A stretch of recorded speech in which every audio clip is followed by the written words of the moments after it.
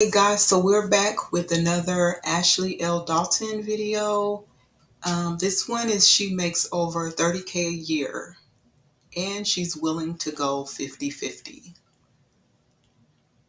For me. Hey Annie, how are you, beauty? I'm doing well. Are we good? Are you set up? You want to set your camera up so you're good?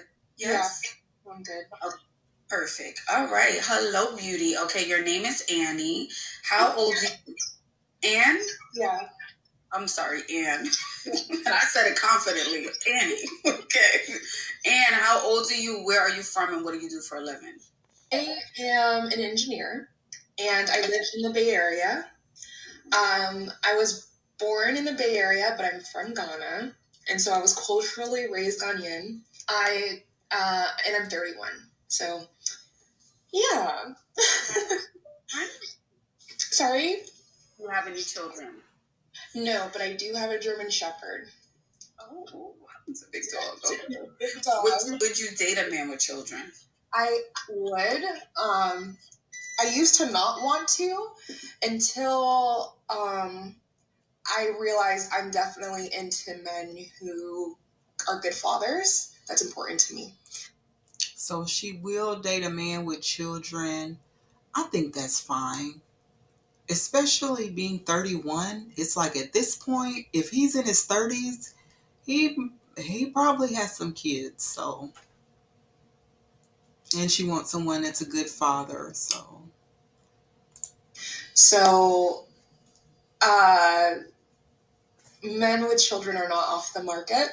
They have to act, but they have to be active fathers. Thank you. Okay, and describe your dream man. Don't describe his looks. That's so good.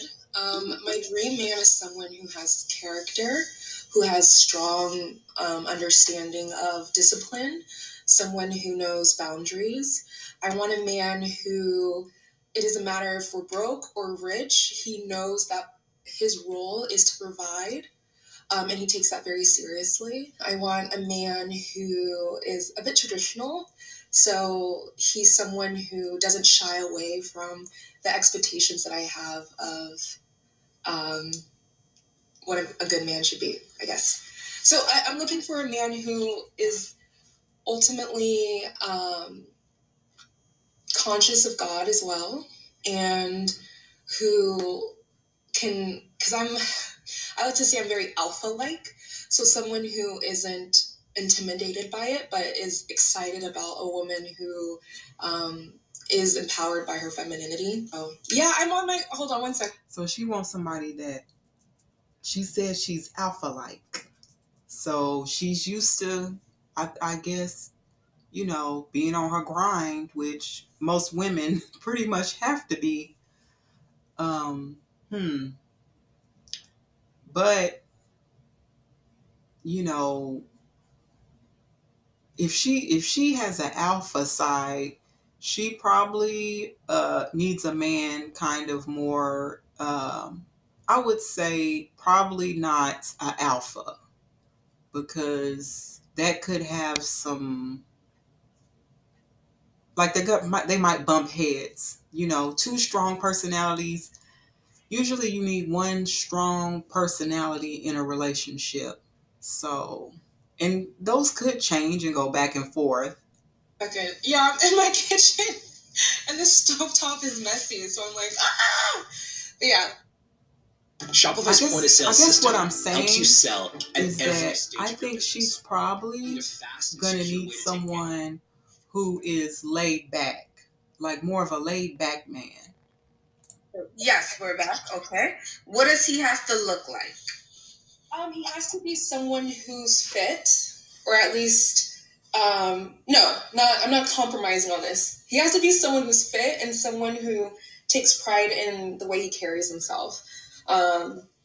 Ultimately, I used to be someone who didn't care about that stuff, and then I realized because he didn't care, I didn't care, we can't have that. I'm looking for someone who wants to live to be 100 years old and be strong and fit and healthy. So I'm looking for someone who's very aware of the importance of a healthy body. Yes.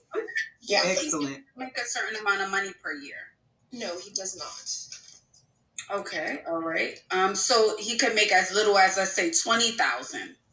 I always throw that out to the ladies. I don't think so. No. Right. That's why I said Girl, how much no. per year. Absolutely, yes. Yeah, I guess it does matter. Okay. Someone who makes as much as me or more, or around that area. Okay. All right. And what would that be like? Maybe you can give a range. Okay, so I make $110,000 a year, and that's on the low side. I've made as much as $300,000 a year. Can you give me 3 deal breakers? Someone who is, how do I say this? Someone who isn't generous. Someone who is like, how do I say this? Someone who is generous. Go ahead. And someone who is kind of nobody mean-spirited in a way. Like, I'm not afraid of taking criticism, and I expect my man to kind of guide me in a way. Yeah. But if someone who's like intentionally like mean and stuff, mean about it, you know, I don't like men who are mean about anything. A deal breaker would be someone who doesn't know how to communicate effectively. Yeah, you need somebody that can communicate. And I didn't ask this after we spoke about the money. Are you into 50-50 or fully providing relationships? No, I'm really not into the 50-50, but it's not like, I take pride in also being able to support my man if I need to, and if we're in the trenches, like we're in the trenches together. But it's not something that my dream would be to have like my own little small business, and he takes care of everything. It's okay. But, I'm not gonna say like, oh no, like can't do 50-50. Like that's unrealistic, I think. Right. And again, you get to decide what that looks like for you. I always say there's no right or wrong when people come up here, but I know there's a lot of pressure to voice what it is that we want. If you want someone that can fully support you, go for it. That's what I feel like. There's no shame. I don't think that there is any shame in that. If you, or even if you are willing to live on less, like I would say, if she wants someone to fully be able to support, if they can fully live and he support her, there's no shame in that. Like, why? I don't understand why I think people listen to these, I guess, red pill stuff. It's like, girl, I feel like get someone who can fully provide. There is no shame in that. You can ask for that. Yes. Let's continue, y'all. When there's so many people watching, Yeah. Give me one reason why you think you're single. Oh, that's such a good question. Mm-hmm. I've been told I've been told that I'm a little much. I'm overwhelming. So I'm someone who when I see a man that I like, I don't give him space. Like, I'm very upfront about what I want and my expectations, and I think that can be off-putting to the kind of man I'm trying to attract. I also think I'm single because Okay, so she doesn't give the man space. Why? That just sounds like a clinger. Like, so you just cling on to someone? It sounds like some type of abandonment issues. Like, let's continue. I have avoidance issue, or I had avoidance issues. So like when it came to deep intimacy or closeness, I was very scared of it. And so there would be times where he's doing everything. So she's afraid of intimacy. So she's afraid, she has abandonment issues. So there's some type of trauma there in her past, probably from childhood, where she's afraid of getting close. Being close is dangerous for her. Maybe she was engulfed or something, but then she also had to kind of help her caregiver in a way.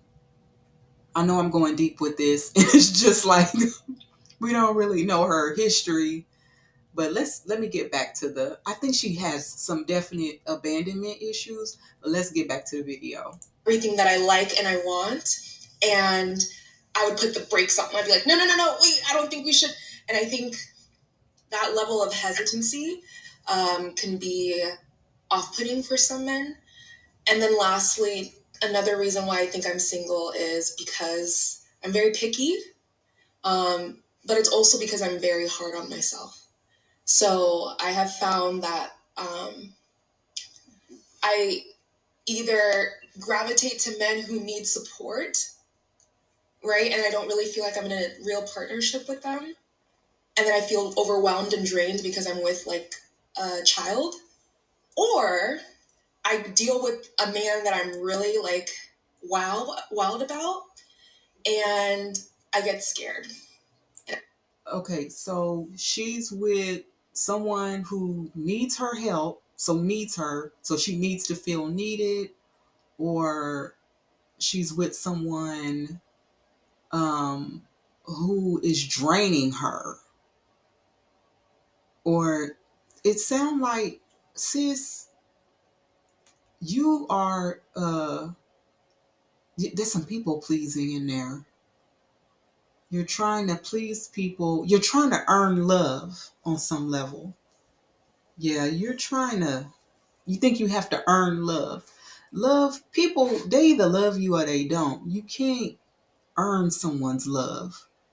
How are these men showing up? Like, are you setting boundaries? That'd be because you're going to scare that when you set boundaries, you're going to scare the men that don't have boundaries, you're going to scare them off. So so she got abandonment issues, boundary problems, people pleasing. Yeah, you probably was in some type of, either she had to help someone, a parental figure, like maybe there was an inverted relationship there somewhat. She says she's been through something traumatic. So, and maybe it happened, she's 31, so maybe it happened in her 20s, it's possible too. Or it could be childhood, but let's continue. I know I'm going super deep with it. I self-sabotage. So she self-sabotage. So self-sabotage is usually stems from some type of PTSD. It's like a fear of the future.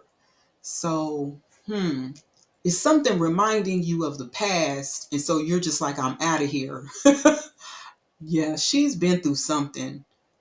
So that was a lot. She's been through something. I don't know what she's been through. I mean, from the outside looking in, I think you're a beautiful woman. I think you're well spoken. And that's what gets me, is that she is so beautiful and so successful. I would not think, just looking at her, you would not think that she's going through all of this. She looked like she got the world by a string. Educated, and you really have it going on for yourself. She does. She really has it going on. She making good money. Yes, actually, she making good money. Beautiful. Like, I would not, looking at her and knowing her, like, on paper self, I would not think she was going through all that.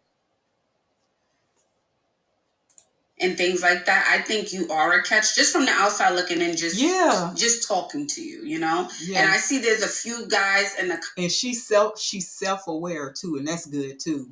comments who were shooting their shot. They already shooting their shot. If there are any men, where can they find you? Would it be Anne the Ashanti Warrior? Would that be your handle? Yes, that would. Okay, Anne the Ashanti Warrior. Thank you, Anne, for coming up. Thank you for sticking it through. And don't read the comments, okay? I'm reading them. She's been reading them comments. Wow, but again, y'all are great. So thank you for allowing me to take the space, and take care. Bye. Good one. Bye, honey. Bye. Oh, you know what? I almost wonder, the self-sabotage, is that her gut telling her something, or is it the trauma? That's what I would want to get. That's what I wouldn't want to know. Like, if I was her therapist or coach, I would want to know, get down to it, is that from a familiar spirit that she's sabotaging, and she's discerning that, or is it like she's just automatically attracted to these relationships, and it's just or maybe it's just fear. Maybe it's just that fear that she has, that of the past trauma, and it's just like she's just not trying to go through it again. So I don't know.